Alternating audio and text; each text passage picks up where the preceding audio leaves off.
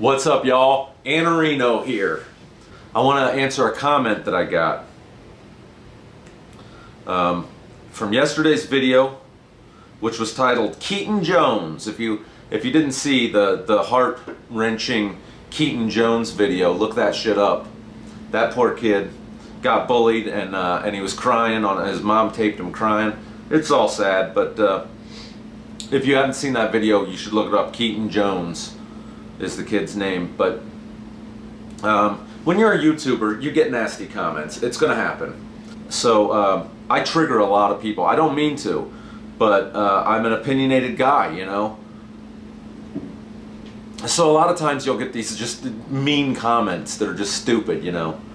You took the dick out of your mouth long enough to make that YouTube video, faggot. Like that's not a constructive comment. Like why would you say something like that in my comment section? That's just not, like, what is that doing? So a lot of times I'll ignore them, a lot of times I'll fuck with them.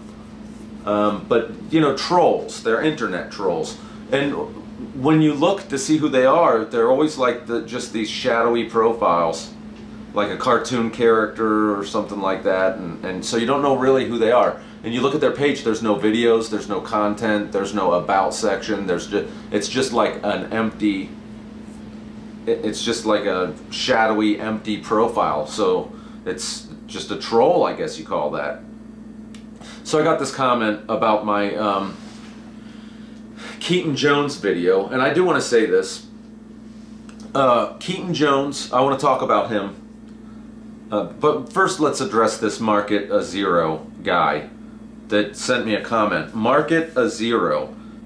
So you went from a tough guy who takes snowballs with rocks to the face one week to a blithering crybaby the next? Yeah, I did. It's my YouTube page. I could do whatever the fuck I want. So right out of the gate, go fuck yourself. Bullying sucks, but it would help him to be a more well-rounded adult in the end.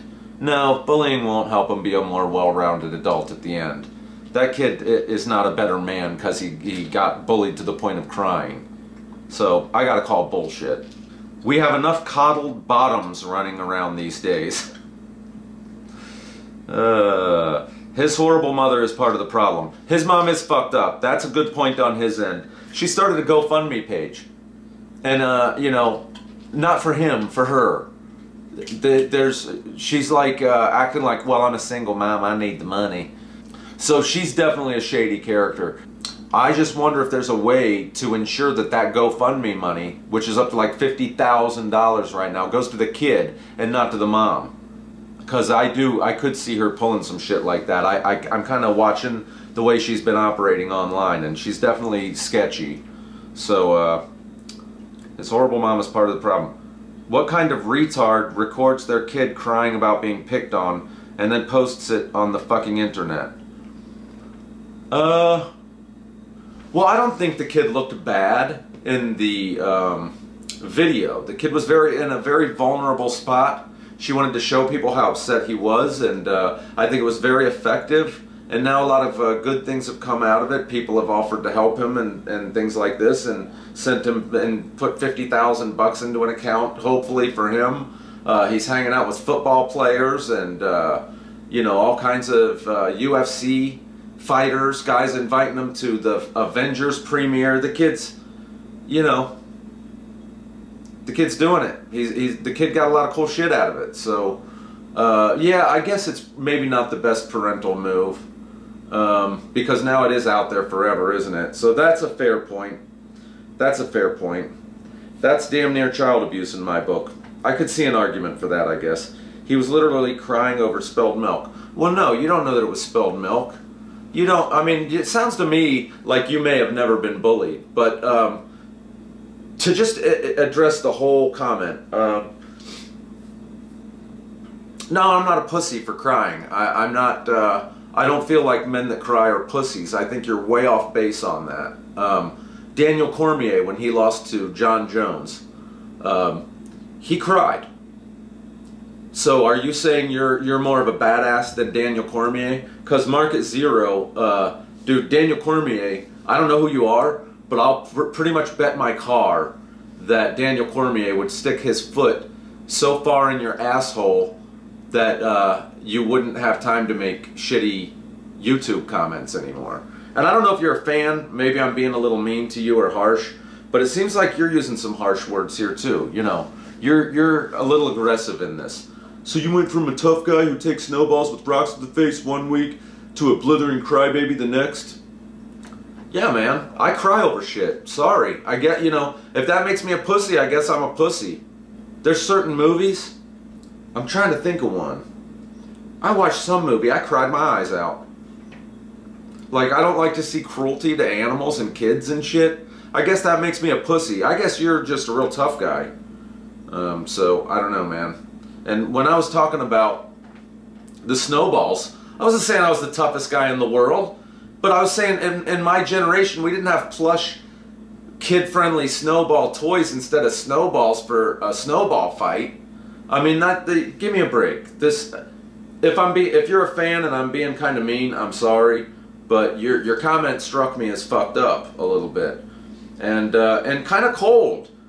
Like, this kid was crying. It wasn't spilled milk. You never been bullied? Shit sucks. It hurts you. It's embarrassing. So, I don't know, man. But you did have some good points. I will say that. Maybe the mom was out of line recording him in the first place. But I do want to retract my offer for jiu-jitsu lessons to the kid. Because now that they got $50,000 saved up, she's definitely covered on the jiu-jitsu classes. She could get him private lessons, you know, every week. So, I retract my offer. Actually, could I bum some money off you? Then we had some good comments from my friend Night Garden. She's wonderful. She said she won't watch the video because it's the sort of thing that drives her into deep sadness. Yeah, I don't like to see that kind of thing. I didn't want to watch it, but I kept seeing it through my Instagram, and like, damn, I was like, finally, I was like, well, I guess I gotta watch it. Everybody's posting this shit, and I was like, oh, where are those bullies? Let's get those motherfuckers.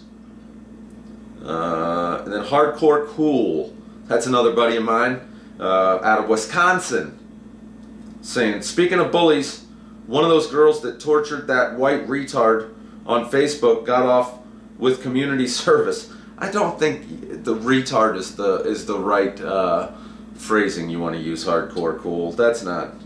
Speaking of retards, Jake. Speaking of retards, Jake, gotta retire the dab. It was dead for a reason. Oh yeah, I'll retire it. You're right, dude. That's a good point. It's just so fun to do. I don't know why. I just love doing it. Tell me you don't love doing that shit. Try it.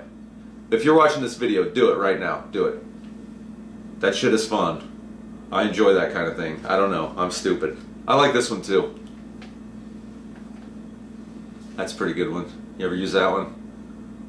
I use that one. So help me, if you come up with an original one, Hardcore Cool, help me out, man. I need like some catchy, cool thing. Hey, Jake Iannarino here. You know, something. I don't know, man. Something. Keep it interesting. We'll switch it up every now and then.